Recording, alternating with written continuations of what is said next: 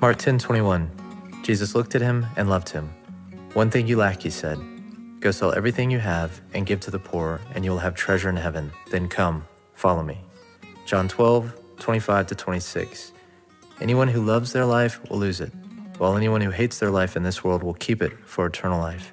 Whoever serves me must follow me, and where I am, my servant also will be. My Father will honor the one who serves me. John 3:5-8. Jesus answered, "Very truly I tell you, no one can enter the kingdom of God unless they are born of water and the Spirit. Flesh gives birth to flesh, but the Spirit gives birth to spirit. You should not be surprised at my saying, 'You must be born again.' The wind blows wherever it pleases. You hear its sound, but you cannot tell where it comes from or where it is going. So it is with everyone born of the Spirit."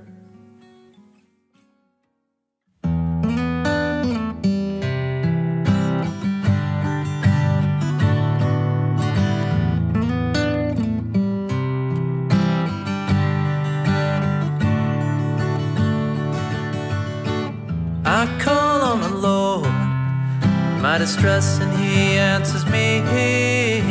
Save me, Lord, from lying lips and deceitful tongue. What will He do to you, and what more besides? You deceitful tongue, He will punish you with the warrior sharp arrows and with burning coals from the broom bush. Woe to me that I dwell in Meshek.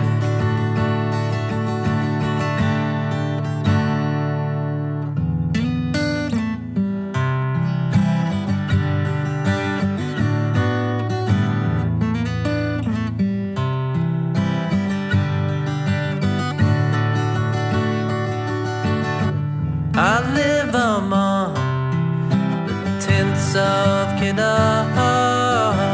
Too long have I lived with those who hate peace. What will He do to you, and what more besides? You deceitful tongue, He will punish you with the warrior sharp arrows and with burning coals from the broom bush. Woe to me that I dwell in Meshek.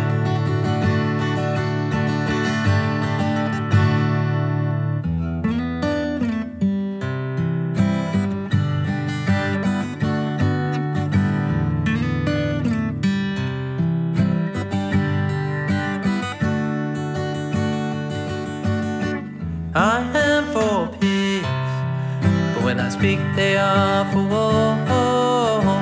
I am for peace, but when I speak they are for war. What will He do to you? What more besides? You deceitful tongue, He will punish you with the warrior sharp arrows and with burning coals from the broom bush. Woe to me that I dwell in Meshek.